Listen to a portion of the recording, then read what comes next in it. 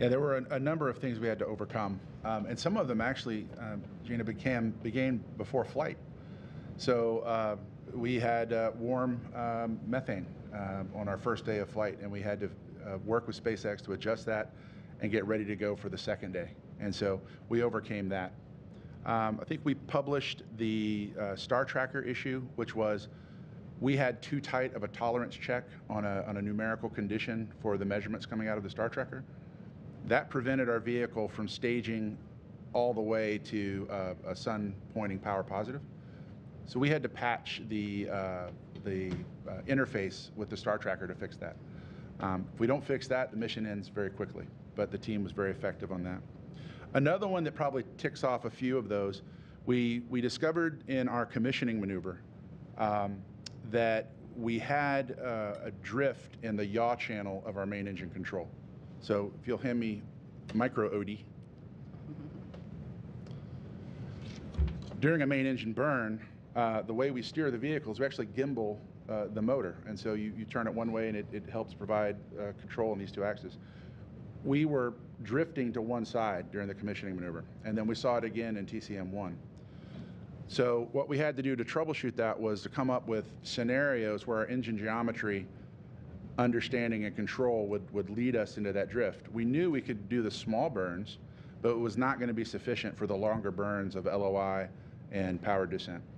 So we did a couple of troubleshooting steps there. One was we moved the CG estimate on the vehicle around, which we suspected wasn't really the case, but it mimicked the signature we were seeing. And then we did a patch to our engine geometry, which was what we call an iLoad set, or parameters that the software reads kind of from a flat file. We updated our iLoads to redefine the engine geometry because we began to understand that under full thrust load, the geometry of our actuators was slightly different. And so we're able to patch that, and that led us to the successful LOI and the successful power descent. I will tell you that on the day of landing, when we watched the pointing control come across the consoles, it really looked like a video game. It was so good.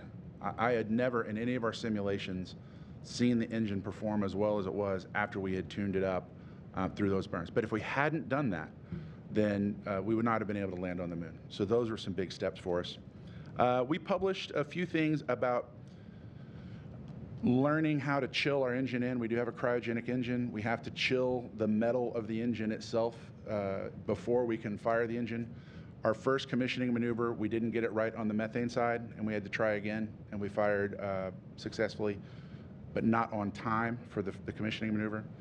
We came back and reloaded for our first correction maneuver, TCM1, and we missed the other side, the oxygen side. I may have them backwards. We missed oxygen on the first one, we missed methane on the second one. And we had to reload, and a couple hours later we came back and we dialed that in. From that burn on, though, we had it perfected. And the next 5 burns, the process that we tuned once we were in orbit, we hit all 5 burns exactly on time of ignition. If I get to the moon and I miss LOI by even a minute, we don't land on the moon. It's very, very precise. So that was another one we overcame. We did end up in a lower orbit after LOI than we'd anticipated. Our paraloon was low. And fortunately, our flight dynamics engineers had preloaded the ability to do a lunar correction maneuver, and we were able to push that up and move our orbit from our planned lunar orbit, which would be 100-kilometer circular, basically into something very close to our descent orbit. So effectively, we had the agility in our control room to move deorbit insertion from orbit 12 to orbit 3, something like that. What else do I have on my list? Oh, we discovered that the laser rangefinders weren't working. Again, it was an interface issue, and we've talked a little bit about that. You know, there's a pin in the cable that's a safety feature that once you put it on, you can't see if that pin's in place or not. And it's a Type 4 laser, so we didn't test it once we got to the Cape. Clearly something we can fix and rectify in testing on the next time through.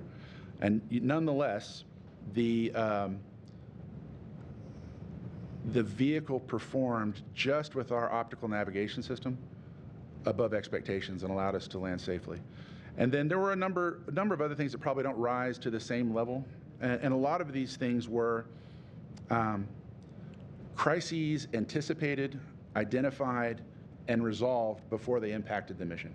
And so the team was excellent in saying, okay, if this is the challenge we're faced with, this is the resolution, and how do we marshal our resources in that control room and with our backup Team 4 to make sure they did not impact our ability to land safely. Thank you so much. We have another question in the room that we're going to take. Hi, Eric Berger with Ars Technica. First question is for Steve or Tim. Can you describe how the lander came to be gently landing on the moon? I guess it's only about 30% tipped over. Do you think it's leaning against a rock or something's holding it up? And then Joel, I'm interested in sort of your assessment of the mission in terms of the objectives NASA hoped to see from the soft landing to getting all the data back. Was this like 100% mission success from the CLPS program's perspective, or how would you sort of grade it? So with respect to piecing together what happened at landing, we received telemetry. If you remember, on the evening of landing, we had no communication signal and then a weak signal. And in our consoles, the data was up to a point and then frozen until that communication was restored. So we had an indication that we had landed and we were upright with that stale data. And when we came back and looked at it, when we restored the communications, we noticed that we were getting the IMU telling us we see gravity more in the Z direction than in the X direction. Well, then we did a reconstruction where we actually calculated, based the trajectory, and the flight dynamics guys calculated that we actually came down just short of our landing site at a higher elevation than where our landing site was going to be. About a 1.5 kilometer difference between the ellipse of uncertainty for our landing and where we touched down. That elevation was higher, so we came in with more downward velocity, and we came with more horizontal velocity. And so we hit harder and sort of skidded along the way. And we see that disruption in the regolith from the LRO data that we've been able to get from LRO and ASU.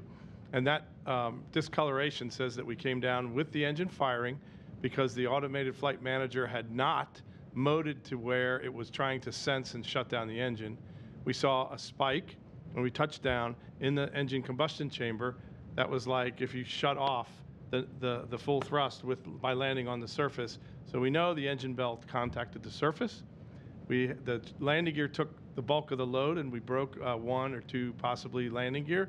And so we sat there upright with the engine firing for a period of time. And then as it wound down, the vehicle just gently tipped over. And in our simulation with 1/6 gravity, we showed that it took about 2 seconds. And we landed on a 12-degree slope. And then that 12-degree slope, compounded with the helium tank underneath or a radio shelf, would put us at an angle that's approximately 30 degrees off the surface. And we have that photo now to confirm that's the orientation.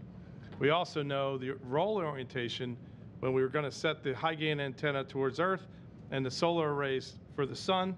We know that roll worked, but we know when we landed, the top deck solar array was shadowed, and we weren't generating power with the top deck solar array, so we got that orientation right. So those were all the parameters that had to unfold over time to get us a good understanding of where we came. And then just today, we have this picture of us leaning gently on the surface. If we can pull the picture up, oh great, you read my mind.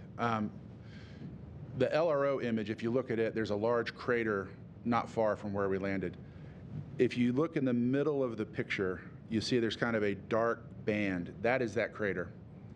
And so the beginning of that dark band is the shadow into that, what Mark Robinson from ASU tells me is probably a 2 billion-year-old crater. And the first edge of that darkness is about 500 meters from where we are.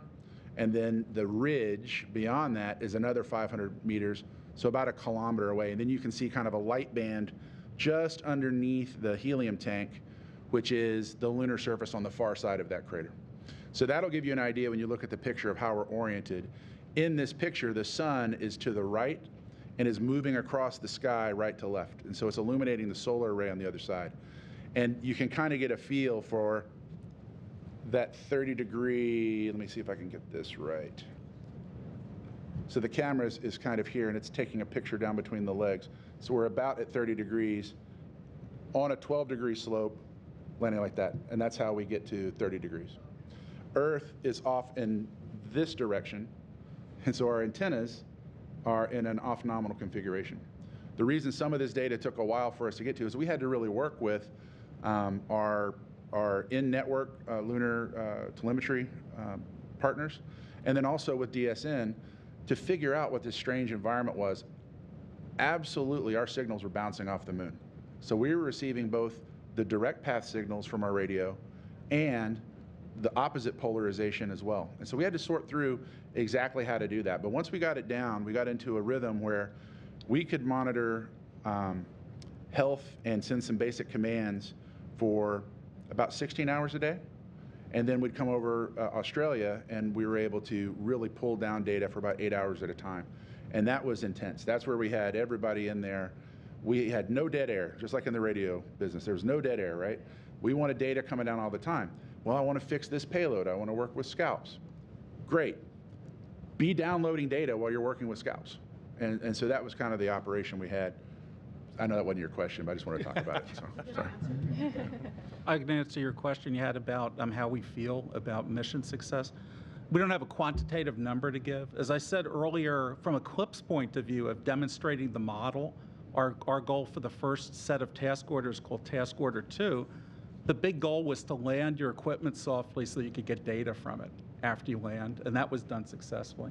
We also identified objectives that we had for each of the science instruments, and we're assessing based on the data collected to date and how that was influenced by the landing attitude, how we did. For example, Susan Lederer mentioned that we planned to take images from scalps on the way down to look at the interaction of the rocket plume with the surface.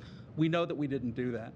But we're fortunate that several of these instruments, like scalps and Rolls, will fly on future CLIPS deliveries also. So we have an opportunity in the future to take that data on different vehicles.